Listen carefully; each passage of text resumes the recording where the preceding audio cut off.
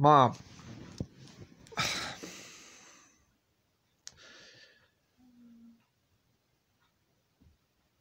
The behavior of where you cross your legs when you sit, you had learned that from your father, correct? No.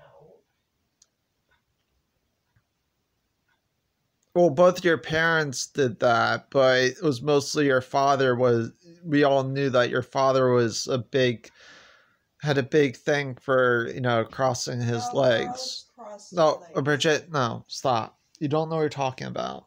Mom. Some girls cross No, their no, no, no, legs. no. Stop. You don't even know what you're talking about. Are you listening to me? It's a little too early. Okay, alright, I guess we'll have to talk about it later. Girls cross No, Bridget, their legs. that is for a different reason. No, you don't get it. Okay, stop.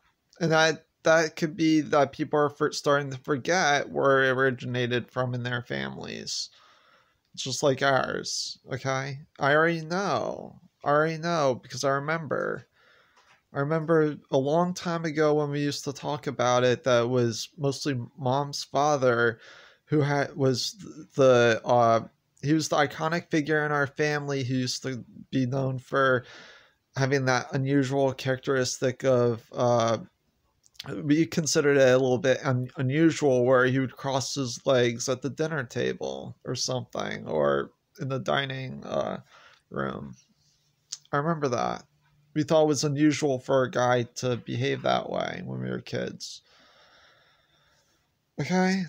It was considered unusual in a way to people who didn't or hadn't picked up or learned that behavior.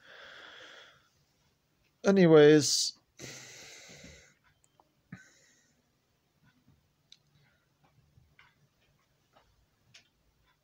jeez.